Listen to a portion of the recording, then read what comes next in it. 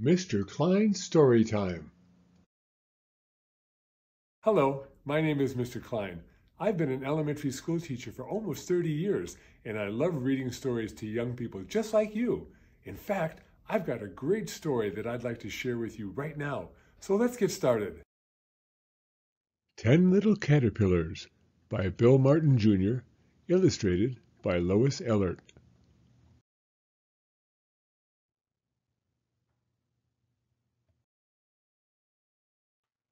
The first little caterpillar crawled into a bower. The second little caterpillar wriggled up a flower.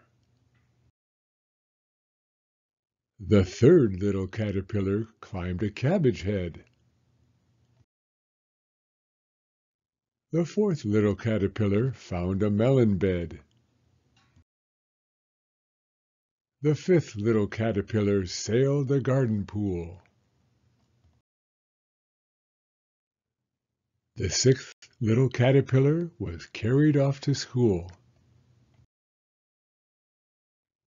The seventh little caterpillar met a hungry wren.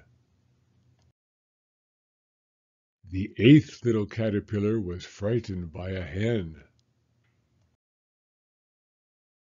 The ninth little caterpillar fell into the sea. The 10th little caterpillar scaled an apple tree and hung there patiently until by and by the 10th little caterpillar became a butterfly. Number 1 is a morning cloak caterpillar that feeds on tree leaves, nettles, and wild rose leaves and becomes a butterfly.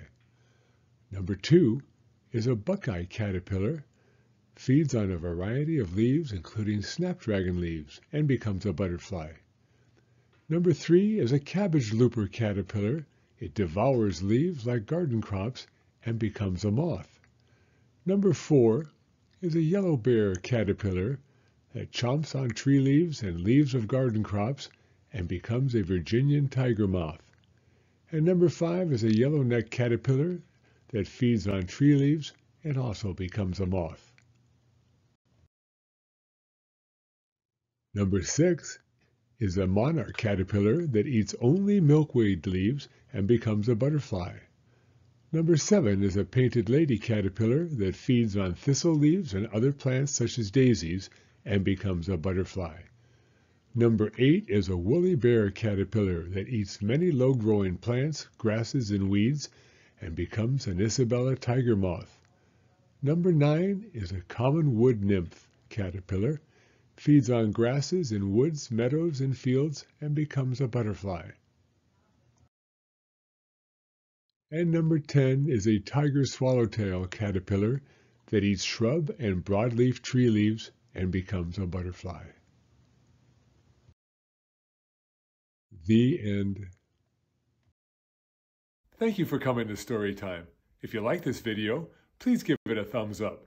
I read new stories every week, so be sure to hit the subscribe button if you'd like to hear another one. Hope to see you again soon.